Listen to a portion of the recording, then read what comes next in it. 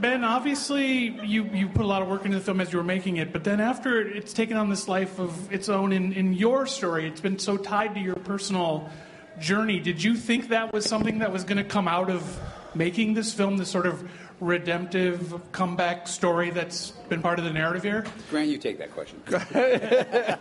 Yes. I love short answers. I was excited about making the movie. These guys had a script. I really liked it. I called them up, said, I got a take for it. You know, will you put me on the movie? And I wanted to do the movie, and I wanted to work with them.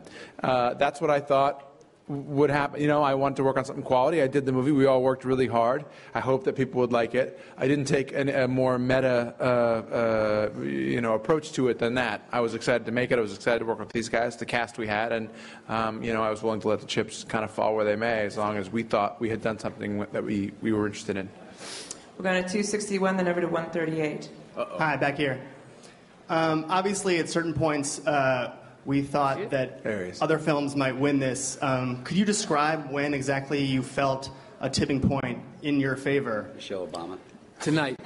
Yes. When they gave us the trophies, I was confident that we would win. Up until that, yeah, I know. I did second guess. Is this a prank? You did look at the envelope. Yeah. Even when I was giving the speech, I didn't feel as though we'd won. So once Grant let me talk, I felt good. I don't get into too much into the Oscarology and the pontificating and the guys who do that stuff and report on it, which is great, and people like it and they're interested in it, and people should be. I hope people are interested in the Oscars because it helps our industry and it helps make better films. But it doesn't help me to read up on that stuff. So I was thrilled for Billy. I was thrilled for Chris.